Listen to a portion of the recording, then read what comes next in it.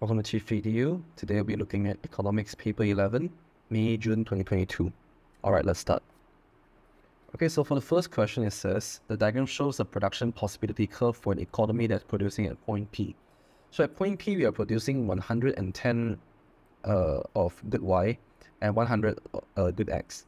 So which quantity of X is given out to produce the quantity of Y shown? Now, assuming that we completely produce good X, which will be 150, so then that means that we will be producing 0 good Y. But now, in order to produce 110 good Y, we have to forego the amount of particular amount of good X in order to produce that particular amount of good Y. So that would be 150, which is the maximum that we can produce for good X, and then minus 100, so we get 50. So the quantity of X that's given up is 50. So answer is B. Question 2: the Indian government operates a pension scheme. And which statement about this scheme would be classed as normative? Okay, so now we need to look at which one would be a normative statement. So A, it says to be eligible, individuals must be above the age of 60 and live below the poverty line. This can be tested and it could be factual, so answer is not this one. B, it says in January 2020, eligible individuals aged over 70 receive 500 rupees per month, which could be tested, it could be factual. And in C, it says in 2018, the Supreme Court said the government must review pension payments because they are unrealistic. So the Supreme Court wants the government to review pension payments. This one is a normative statement because it says the government must review. It's based on one's opinion, the Supreme Court's opinion. And D, it says in January 2020, the Indian government announced that it might increase the payment to 1,000 rupees per month. This would be classified as a policy statement because this could be tested, it could be factual. I say C. Question 3, economics students have to fill in the gaps in the following passage. The 3 basic questions arising from the economic problem of scarcity are what to produce, are empty box or empty line, or blank to produce, and blank to produce. And which combination is correct? So that will be, this would be, first of all, it's what to produce, and how to produce, and for whom to produce. So this one will be C. Yep. Question 4, what is not a function of money? A, it is a medium of exchange. This is a function. B, it is a store of value. It's a function. And C, it is a unit account, which is a function. And D, it says it is a measure of satisfaction, which is not correct. So answer is D. Question 5, the producer of a good with a price elastic demand observes that a rise in its price is accompanied by a rise in total revenue. And what might explain this? So a rise in its price is accompanied by a rise in total revenue. A, it says the good is an inferior good, which is not correct. If the good is an inferior good, it would be when, let's say, there's an increase in income, there will be a decrease in demand for the inferior good. If let's say there's a decrease in income, then there will be an increase in demand for the inferior good. But here it says PED that observes a rise in price and a rise in total revenue, so this is not the answer. And B, it says the rise in price was due to an increase in demand for the good. It is PED, so this could be tested, so let's test it out. So this one will be your demand curve and the supply curve. The rise in price was due to an increase in demand, so let's say the demand curve shifts to right. And then, yes, this will result in a rise in total revenue, so yes, this is the answer. C says the supply of the good was inadequate to meet the demand, which is not correct. This means that it is it is supply inelastic. And, this means that the supply of the good was inadequate. This means that there would be this means that if let's say a supply of good was inadequate to meet the demand, this means that the price is actually below the market price, but there's a rise in the price, so it's not the answer. And D, it says the supply of the good was price inelastic, which is not correct. So answer is B. Question 6, what will increase the producer surplus of farmers that grow carrots? So what will increase the producer surplus? So it will look something like this. This one will be your demand curve, supply curve. So a decrease in the demand for carrot will look something like this. So original price was this, and the original price would, this is the price after the decrease in demand. So if let's say there's a decrease in demand, this will decrease the producer surplus. So nope. B, it says a decrease in the price of carrot seeds. A decrease in the price of carrot seeds. This one means that if let's say there's a decrease in the price of carrot seeds, the supply curve will then shift to it will look something like this. So yes, this would increase the producer surplus because a decrease in the price of carrot seed means that there is a decrease in cost of production. So it will increase the producer surplus because the entire area has now become larger. So this would be the correct answer, but let's look at the others. C says a decrease in the price of cabbage, which is not related. D says a decrease in the subsidy on carrots, which will result in the supply curve to shift to the left. If the supply curve shifts to the left, then you can see that there is an increase in price, but then the area of the producer surplus has become smaller. So this is not the answer. So answer is B. Question 7. A popular band is due to perform at a music concert in a venue that has a 5,000 seat capacity. Recent appearances and the release of a new album has made the band even more popular. D1 and S represent the original demand and supply curves for concert tickets, and D2 the new demand curve. And which diagram best represents the likely outcome of the market for concert tickets?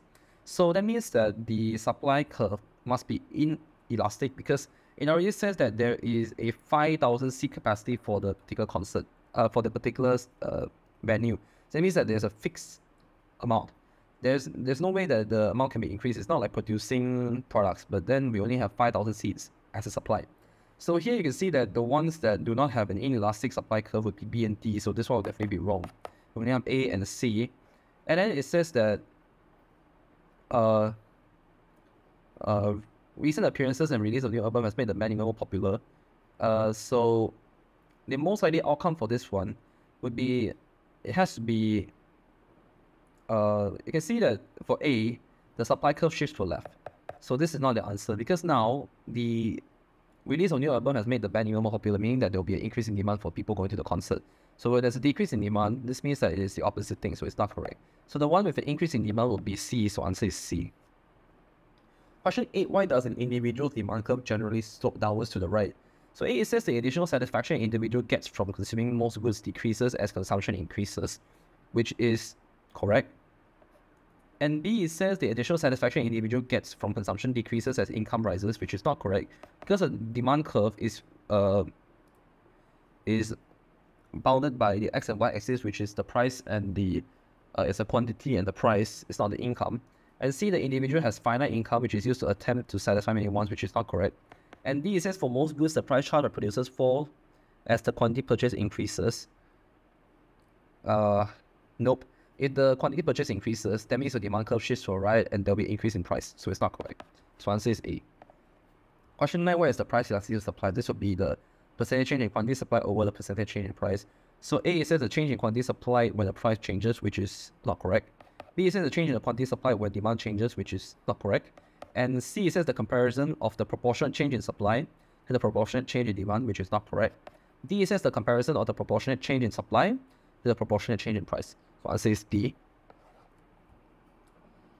A is not correct because it says the change in the quantity supply when the price changes. We are looking at the change in quantity supply divided by the percentage change in price. So that's why it's not correct, because the sentence structure is not correct. B, it says the change in the quantity supply when demand changes, which is not correct, because we are not looking at it when the demand changes, but when the price changes. C is not correct because it says proportionate change in demand. So that's why the answer is D. Question 10. What is necessary for consumer surplus to be zero? So in order for consumer surplus to be zero, it has to be something like this. So this is your supply curve and this is your demand curve. So in order for consumer surplus to be completely zero, your demand curve will have to be perfectly elastic. So answer is A. Horizontal line here, which is elastic.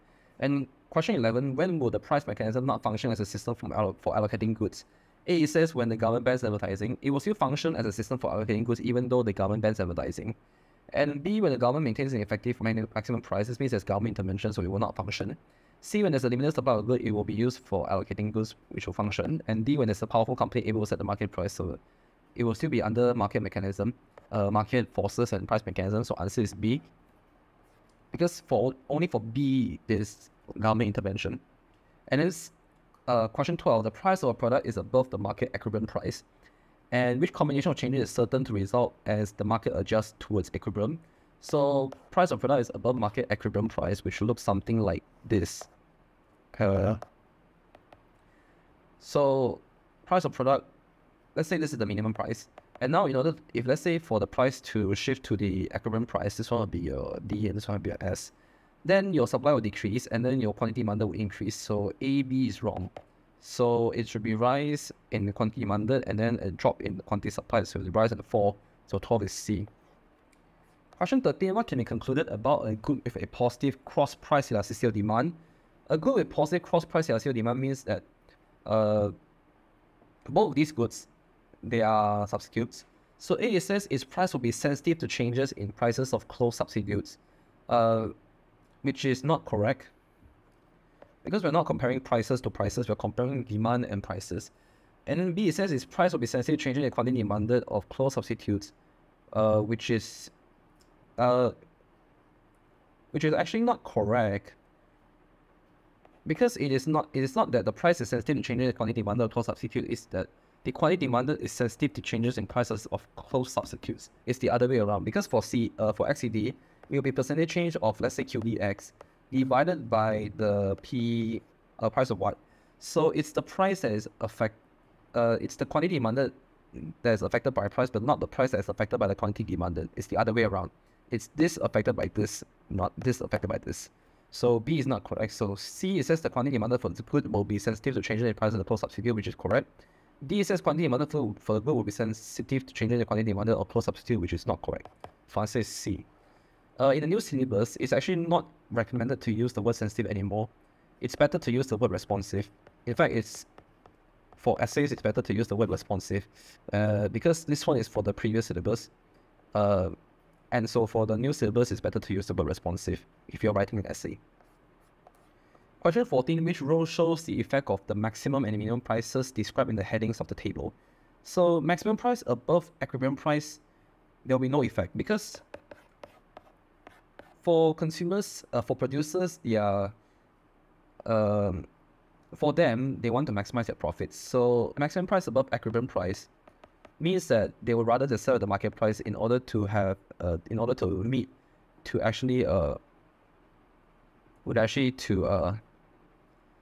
sell, like, let's say I want to sell like 500 amount of 500 for this product, and then the final demand will also be 500. So the market will clear at that particular price. So if let's say the maximum price is above equilibrium price, means that it is ineffective. So there is no effect. So AB is wrong. And then maximum price below equilibrium price is effective. But this means that there's an excess demand. So yep, excess demand. So D is not correct. And then minimum price above equilibrium price, there will be excess supply. So answer is C. Question 15, the government decides to introduce tolls to drive on all major roads. And what is most likely to happen to the number of journeys made on major roads and on minor roads? Journeys on major roads would actually reduce because of toll charges. Because if you were to charge for something, then that means that there will be a decrease in demand. There will be a decrease in demand regardless. But then, because major roads are mostly inelastic in its PED, so even though there is a decrease in major roads, there's not going to be a very significant change.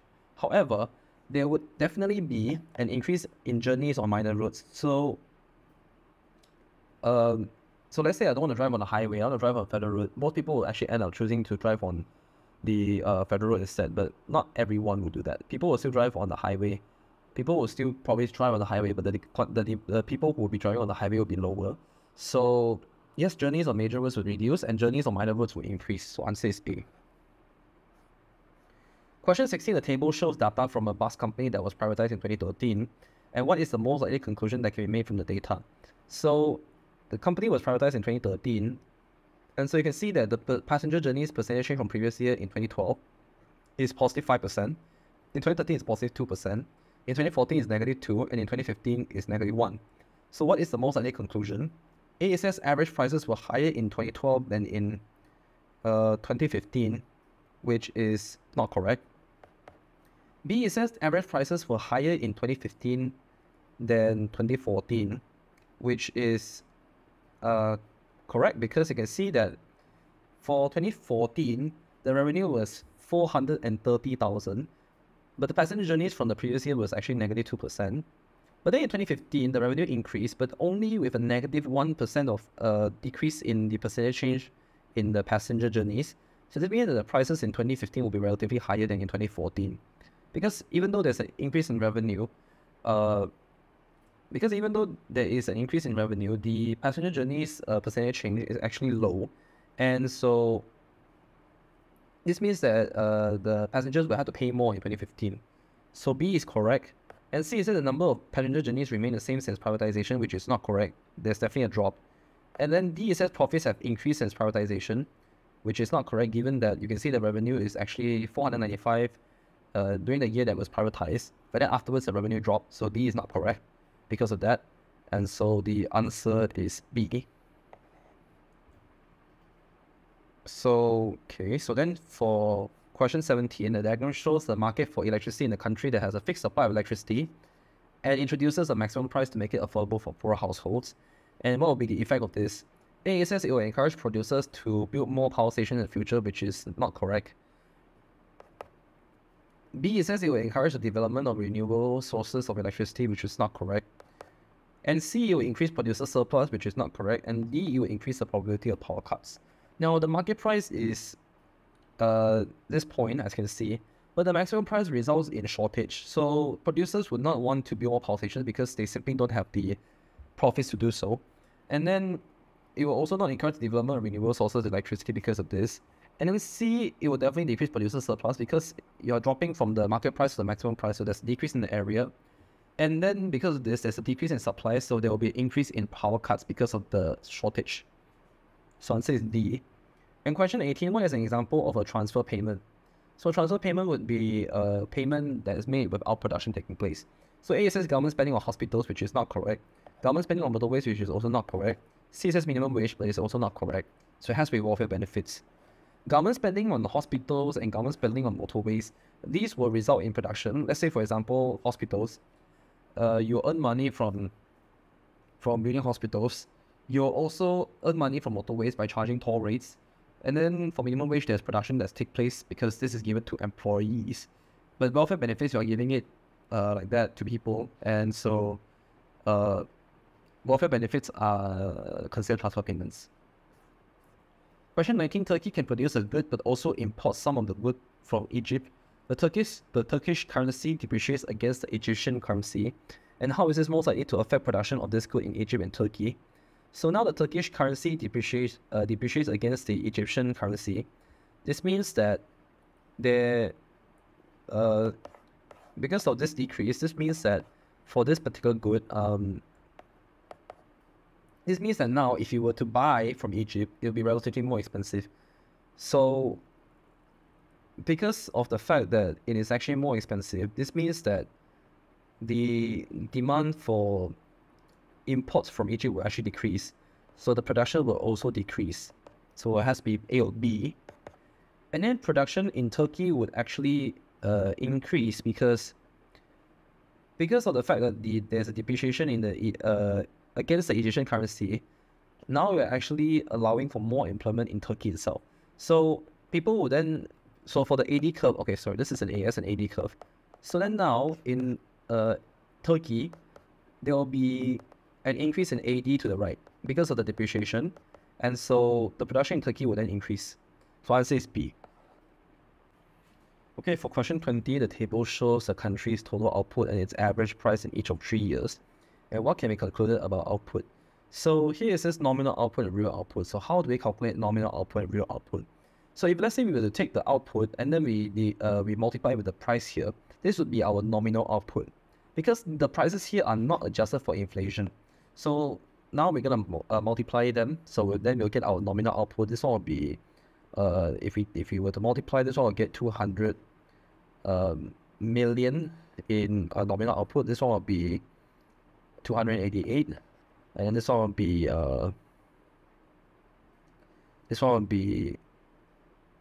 338. This one will be your nominal output. And now let's calculate real output. Real output after adjusted for inflation, that means the price will always remain at 20. So this one will be 200, this one will be 240, then this one will be 260. This one will be a real output and this one will be a nominal output. Or we can just say nominal GDP and real GDP. So A, it says nominal output and real output increase at the same rate. If you look at the numbers, they are not at the same rate. It's not correct. B, it says nominal output rose at a faster rate than real output. So you can see that this one is basically plus 88 and plus 50. This one is plus 14 and plus 20. So yes, it rose at a faster rate. C says nominal output rose at an increasing rate, which is not correct because it increased by 88 and then it increased by 50. So it's not an increasing rate, but rather it increased and then it decreased. The rate rose at an increasing rate and a decreasing rate. And D says real output rose at a constant rate, which is not correct because it's plus 40 then plus 20. So answer is B. Question 21, the diagram shows the change in the supply curve of imports S to S1 to curve S to S2 after the introduction by the government of a trade protection measure, and what is the form of protectionism. So S to S1 is the original curve, and then S to S2 is the curve after the introduction by the government of a trade protection measure. You can see that the quantity is fixed. This means that there's a quota. So answer is C. Question 22, the aggregate demand and aggregate supply diagram shows an economy in equilibrium at X. In the economy, a severe shortage of raw materials causes a large rise in their price. The effect of this change is shown by a movement to which point? A severe shortage of raw materials. So this means that the aggregate supply will then shift to the left. So the answer is B, because there's no change in aggregate demand. Question 23, why might a country's government impose a tax on fuel exports? A says to encourage domestic refineries to increase production, which is not correct, because if you impose a tax, this means that the good will be more expensive, and so there will be a decrease in demand overseas. So you will not encourage domestic refineries to increase production.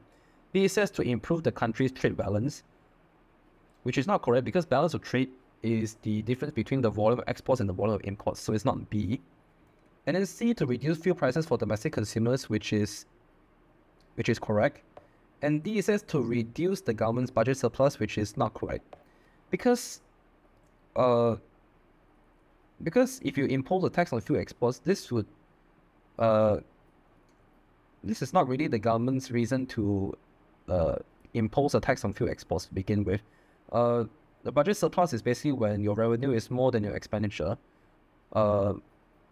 So for C, the reason why C is correct is because if you were to reduce fuel prices for domestic consumers, let's say for your exports, there's a decrease in demand, the price will decrease. So then for domestic consumers, you can actually get relatively cheaper fuel. So so your price of export, so for your price of exports, it will be lower than your price of imports. And then for domestic consumers, they'll be able to afford the fuel. So answer is C. And then 24, what leads to a fall in the country's terms of trade? A, it says a fall in the price of exports relative to the price of imports, which is correct. And B, it says a fall in the price of imports relative to the price of exports. This will increase the terms of trade. C, it says a fall in the quantity of exports relative to the quantity of imports, which is not correct. And D, it says a fall in the quantity of imports, which is not correct as well. This one is under balance of trade, so answer is A. For question 25, it says the diagram has 3 lines that show the values of an economy's exports, import, and trade balance between 2011 and 2019. So let's look at 2011. The 2 lines that are in that represents a surplus would be line 3 and line 1. The line that represents a deficit is line 2. In 2019, there are no lines that represent deficit. All of them are surplus. So if let's say there is a deficit, this means that in 2011, the reason why there's a deficit for, let's say, trade balance, for example, this means that your imports are more than your exports. Okay, so assuming that this is your exports and this is your, this one is, the one on top is your imports and then the one on the bottom is exports. This means that there will be a deficit. And then in year 2019, because all of these numbers are positive, all of them are surplus, all these numbers are positive. So, but just now I mentioned that for the second line, this is exports, right? So if let's say this one is your exports, and then the dotted line is the imports, this would create a trade balance surplus, which would be at line 2. So the volume of exports minus your volume of imports, you'll get your trade balance, so that'll be line 2. But for line 1, your imports are more than your exports. So if you were to take your exports, which is a positive number but it's lower than imports, minus your imports, you'll get a negative number. So that's why your trade balance would be at line 2, or I should say that the trade balance would be a negative, it's at a deficit. So this one, line 1 will be your exports, line 2 will be your trade balance, and line 3 will be imports. You can test out yourself by actually doing trial and error. Like you can maybe shift the exports and imports around and see if whether or not they make sense. For this one, I explained that if let's say for 2011, in order to get a deficit, you have to be imports on top and exports on the bottom.